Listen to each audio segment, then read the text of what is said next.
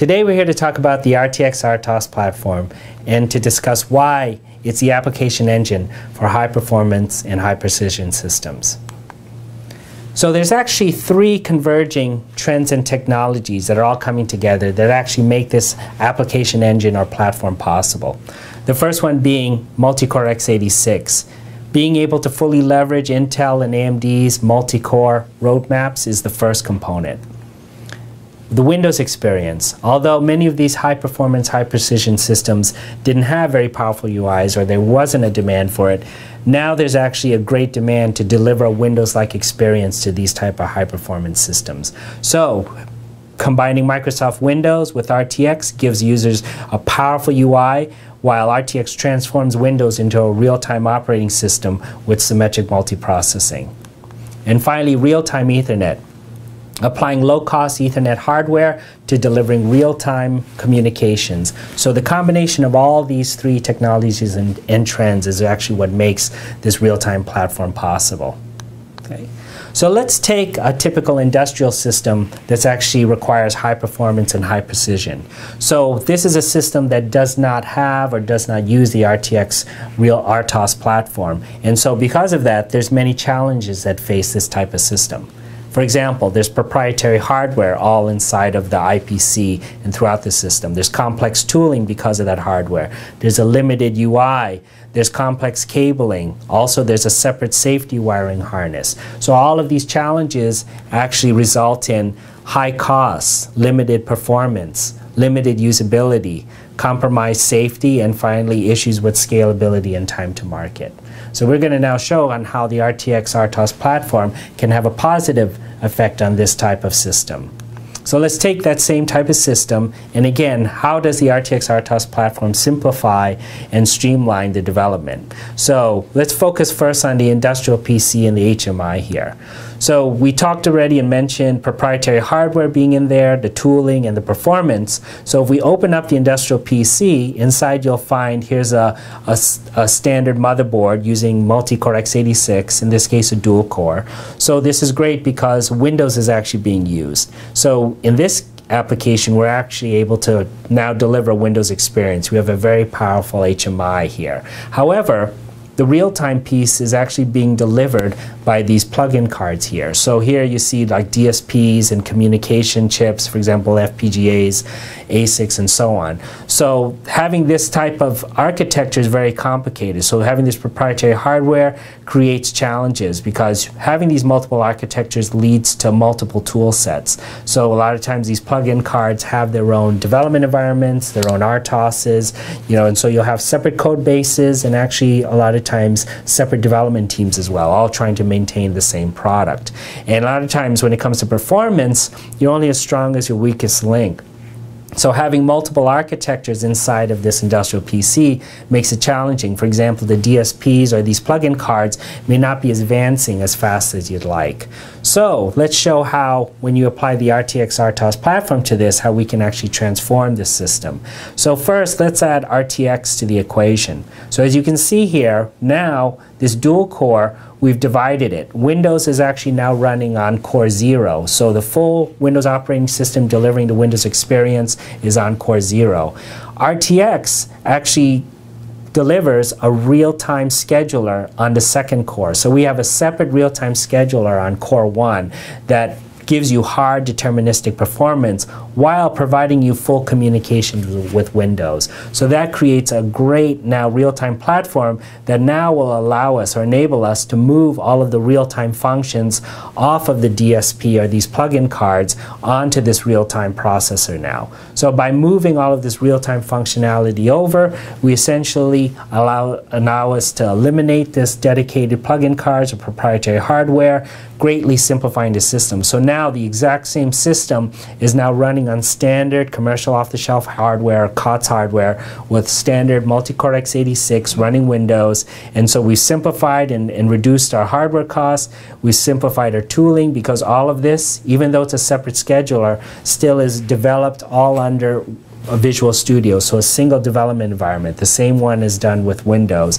And then finally, performance is unbounded because now we're fully leveraging only AMD's and Intel's roadmaps. So again, we've reduced the hardware requirements, shrinking our IPC, saving real estate, lowering our costs, and again, having a great impact on saving, as far as tooling costs, as development costs as well. Okay? So let's look at this same system, and we're going to focus now on the wiring piece of it. So we mentioned complex cabling and safety wiring. So it's not uncommon to find very large wiring harnesses in these type of high performance systems. A lot of times it's because of running proprietary wiring harnesses, multiple buses, and a lot of it is due to having separate safety wiring, logic and wiring, just to ensure high levels of safety for the user. So these are huge impacts as far as not only for installation but also maintenance and expandability. Now, when we apply the RTX RTOS platform to this, you'll actually now, because we can make use of real-time Ethernet, we've had a huge impact on our design. So you can see there's been drastic changes to the layout here. We've gotten rid of all the complex wiring, all the separate safety wiring harnesses, and now we have a single Cat5 cable going to all of the IOs as well as all the drives. Because real-time Ethernet not only takes advantage of standard Cat5, but it also integrates communication and safety on a single bus. So we've essentially eliminated the need for all the separate safety wiring harnesses while still maintaining extreme high levels of safety. So huge savings in cabling costs as well as expandability and flexibility. Okay? So we've already talked quite a bit of detail about the industrial example here using this dual core. So say we've built this entry-level system, but now you want to build the next generation design or maybe make a higher end system. So you essentially can just get a commercial off-the-shelf board with a quad-core multi-core processor on it, and the same application now, and here's the concept of an application engine, the same application developed on the entry level will seamlessly move over to the mid-level system, and now you have 2 additional real-time cores here available for processing. And because, again, RTX supports symmetric multiprocessing, these 3 cores are all under a single scheduler. So that makes integration and development very straightforward and a lot more simplified. And again, it's all under Visual Studio.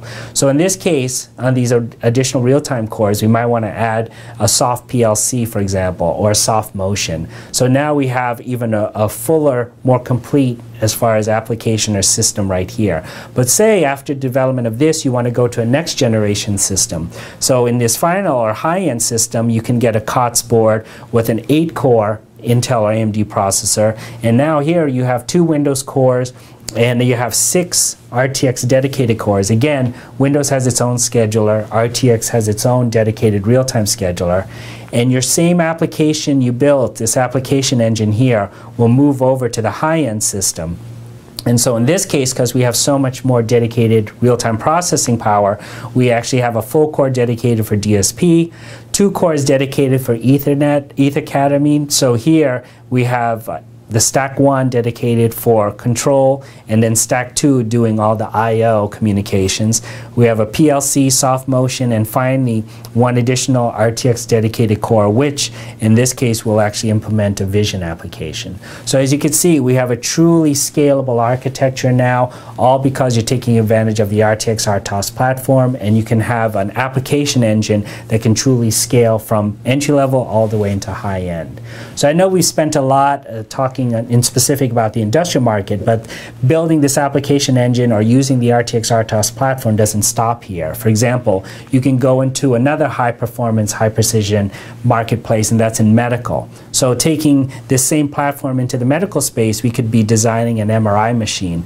So we might have an entry level system with a quad core.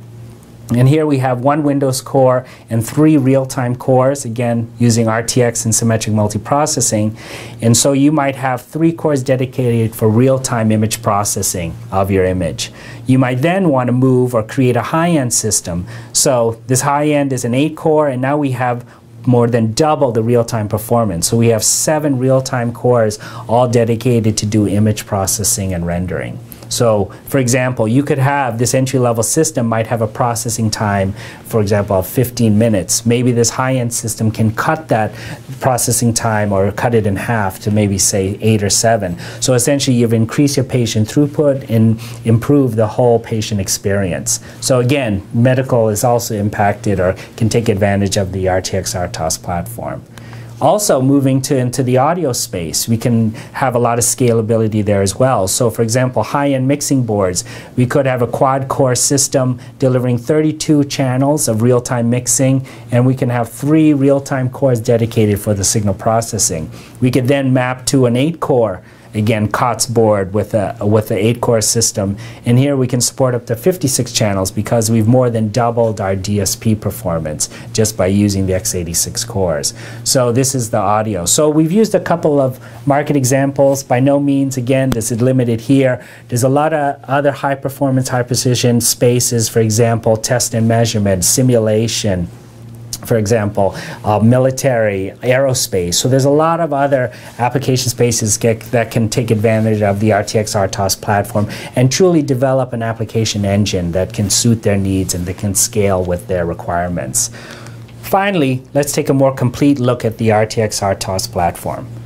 So starting at the bottom, we have multi-core x86 hardware, fully taking advantage of Intel and AMD's multi-core roadmaps, which are advancing or doubling performance every 18 months. Next, we have Microsoft Windows combined with RTX. Microsoft delivering the full Windows experience, and when you combine it with RTX, you transform it into a real-time operating system with symmetric multiprocessing. And finally, real-time Ethernet. So using something like EtherCAT or Profinet gives you the use of low-cost Ethernet hardware, delivering hard real-time communications with safety, and then finally the application layer is sitting on top. And all of this is developed under a single integrated development environment, and that's Visual Studio. So I hope you found this beneficial and that by going through this, we talked about how the RTX RTOS platform truly is the application engine for high performance and high precision systems. Thanks for the